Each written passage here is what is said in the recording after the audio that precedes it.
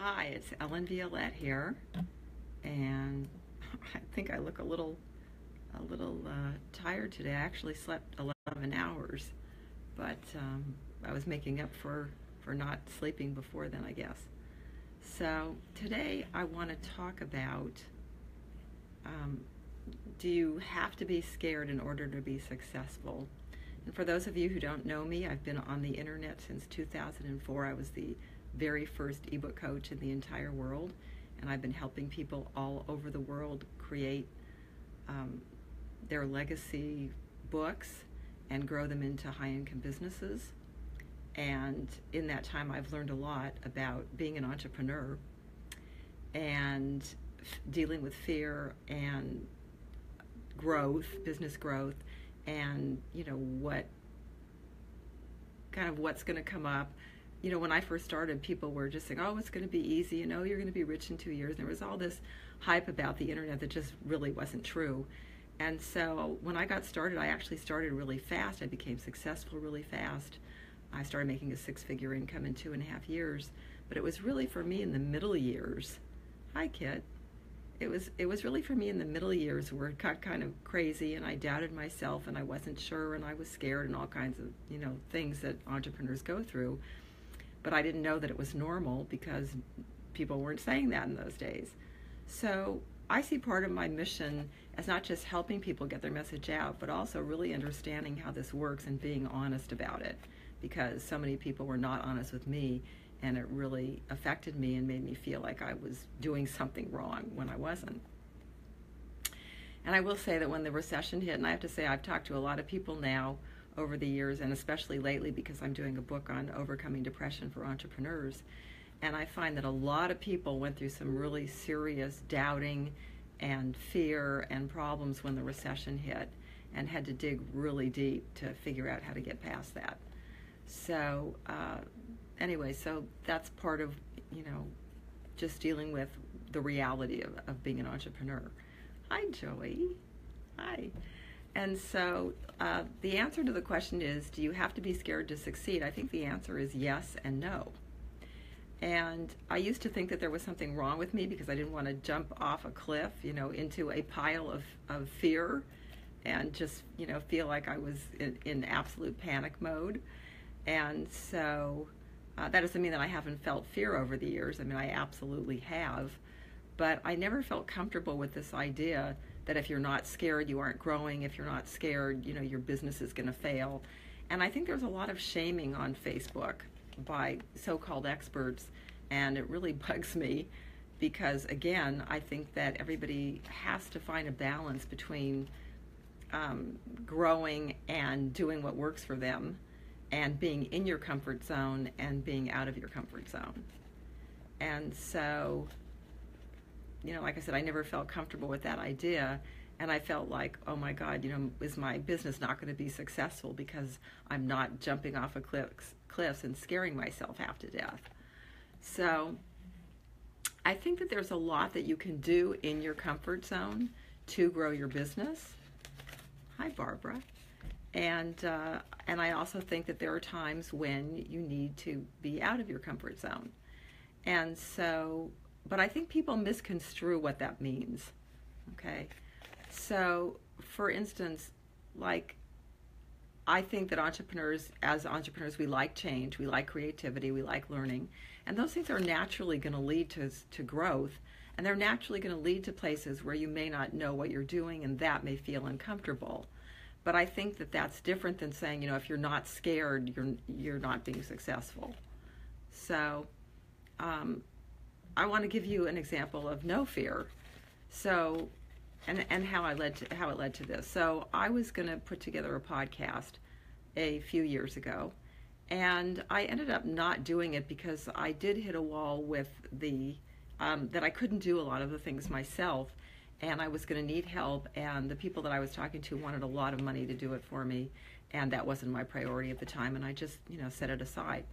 And then the beginning of this year, it came up again, and somebody a coach of mine was telling me, oh, it's really easy, you can do this. And so I started, to put it together again. And what ended up happening is that I found, I wasn't afraid, I just started to see there were a lot of pieces to it, and I was just going through the steps and putting the pieces together.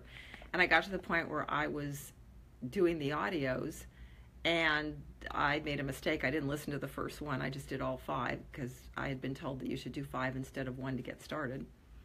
And so what happened was that the recordings were terrible.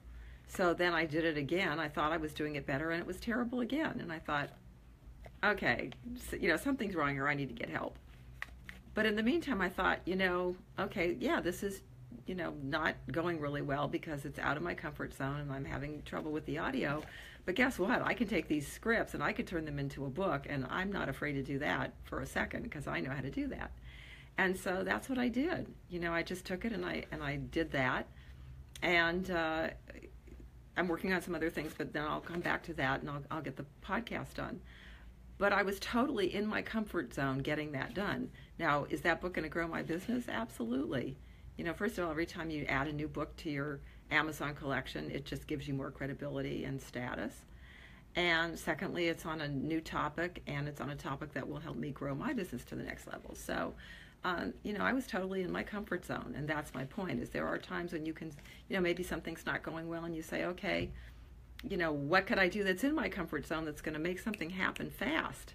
Because sometimes things are just going so slow and you're frustrated and, like I said, not necessarily scared, but it just isn't working. Okay? So, and I will say that sometimes there are fears that come up about things that stop people from moving forward. Like, I know a lot of times when I'll talk to people about their books, or I'll talk to someone and they've got maybe 3, 4, 5 books, and yet they're not putting any of them up on Kindle. And I'll say, why aren't your books up there? Why haven't you published the ones you already have? And they'll say, I don't know. I just keep writing them. And, we get into the discussion of, well, are you afraid? What are you afraid of?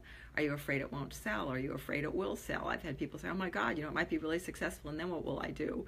And I'll say to them, look, if that starts to happen, first of all, you can control it, because all you have to do is stop marketing so much, and then nobody will find it, and that'll be the end of that. Or, if you're afraid of success but you want it, then you've got to find a way, to move through that. And maybe you need to hire somebody who can help you with the mindset. It just depends. Hi, Rich.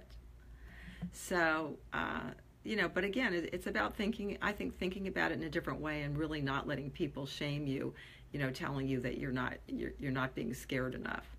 So, and then the other thing is, taking baby steps. Like, for instance, I'm doing this collaboration book on overcoming depression for entrepreneurs.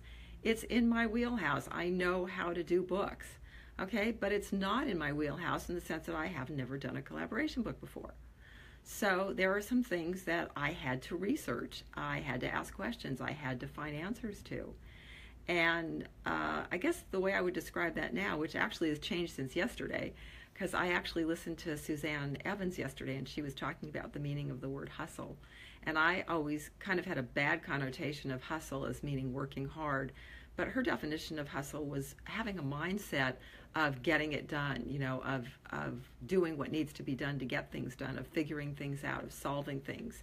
And so, yeah, I was in the hustle part of figuring stuff out, in the part of this new endeavor that I didn't know how to do, but I still had a lot of it that was in my comfort zone. So, baby steps. But if you feel like, oh my God, I'm not doing enough, and I'm not scared enough, and therefore I have to jump off this cliff, and then the fear of jumping off that cliff is so big that you do nothing, because you become frozen, then what's the point of that, right? There isn't one. It's not going to help you. It's not going to serve you. So, why not just be kind to yourself and say, okay, well, that one's too big for me right now. What could I do maybe that's smaller that will allow me to take a step outside my comfort zone, but still do some things that are in the comfort zone, so that I don't feel frozen from this. So really my point is, is don't let people make you feel bad for not being scared enough or not being willing to jump off a cliff. And do what works for you, do what makes you feel comfortable, and at the same time, is working on your business and moving it forward. And sometimes it's a matter of, maybe you're reaching out to 5 people a day, and now you're saying, I'm going to reach out to 6 people a day. Maybe it's you were doing 1 book a year, and now you're saying, okay, I'm going to, do 2 books a year. So in other words, it doesn't have to be something that you don't have a clue what you're doing. Okay. So that's really what I wanted to say about that. And let's see, was there anything else? Oh, and I think there are always going to be some elements that are in your comfort zone and some that aren't. I mean, even, one of the number one fears is the fear of speaking. So, if you're really scared of speaking, I mean, there are a lot of things that you can do to get over it, and this is true for, any endeavor. But the idea is you can, hire somebody to help you practice. You can write scripts and practice those. You can memorize things to say. You can memorize how to deal with different situations. You can make notes for yourself as you learn certain things. And one of the things that I love, I'm actually in Jeff Hunter's outsourcing course, and one of the things that he talks about that I love is like when you're doing something, and let's say you are learning it and you aren't sure how to do it, if you videotape it while you're doing it, now you've got that, not just for your outsourcers, but if you want to go back and do it again, then you have that for yourself, so you can refer back to it over and over. Because sometimes, like, there are things in my business that I don't do all the time. Like, I have a software program that makes book covers, and I don't go in there all that often. I'm not that great at it, but I can do the basic ones. But there's always this one place where I forget this one thing that I need to do. But I wrote it down, so I just go and I look it up, and then I do it. So, and again, I think you have to differentiate between what's fear and what's knowing things that aren't good for you. So for instance, for me, I know, like, if I try to do certain things that I know would be good for my business, but they drain my energy, and so I don't want to do them because I don't want to feel exhausted. And so the fear that's coming up is, I don't want to do that because I know I'm going to feel this certain way when I do it, because that's how I feel when I do that. And then maybe it's, okay, well, I shouldn't do that. So 1, I either have to find a different way, or 2, hire someone else to do it. So it isn't always fear, it isn't always being scared necessarily. It can just be that it's not quite the right thing for you. And I think, again, that's another place where people get shamed, where it's like, oh, you have to do this, you have to do that, you have to do the other thing.